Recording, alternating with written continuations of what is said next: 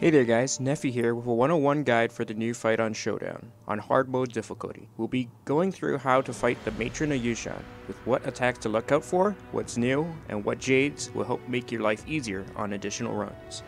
With this fight, omens cause Frostbite, which when reaching maximum level will freeze characters. To combat this, there is the introduction of ice-wielding variations of jades, and these give you bonus damage to astral ages upon expunging Frostbite stacks. At higher levels, ice wielding also helps resist the frostbite effect from omens. These can be obtained via the shop after earning event-related currency on Showdown runs. The limited vials can be imbued to a jade of your choice. In addition, these currencies can be used to unlock the limited time katana and longsword skins exclusively from Showdown. It takes 5 vials to imbue a single purple jade, 10 for a gold. You can also find pre-imbued jades via drops. To imbue a jade, simply right-click it in the jade inventory and choose imbue. Afterwards, you can see the ice wielding bonus in its description.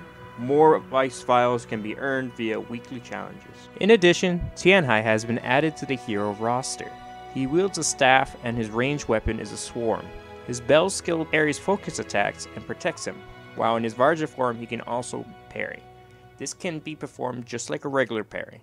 Going into this fight, just like previous fights, it's highly recommended to have someone take Kurumi, as her healing and prayer circle ult will make it a lot easier. In addition, it will take time to get ice wielding drops to combat the frost, so her sustain will help a ton.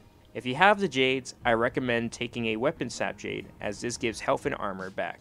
This is important as there isn't any mob drops in this fight. The Matron of Yushan has 2 stages. Let's go over what attacks she has in her first stage. Her first attack type is a raw standing vertical focus, which she crouches and throws out. Dodge or parry this. Here she starts with a horizontal light swipe and goes into a focus lunge. Parry the lunge. Pay attention to if the attack is in focus, as here she does a vertical light lunge. Sometimes it will result in a grab on hit, so watch out for this windup.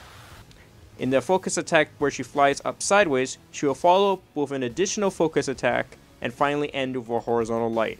If you happen to parry the first, parry again instead of doing the follow-up, and this would negate the final slash. If she pulls back like this, she's about to do a vertical focus lunge. Be prepared to dodge left or right, or parry when she drops back down. Her final variation is where she leaps back in the air and throws 2 longsword focus skills. These can be easily parried or dodged. Once she reaches low health, she will transition to stage 2 in the fight, the floor collapsing into a new arena. Her first pattern is a vertical light whip into a puppet stance attack, followed up with a vertical lash, a small spin which turns into focus. Try to peel and put distance, or go for a parry in the one instance of focus.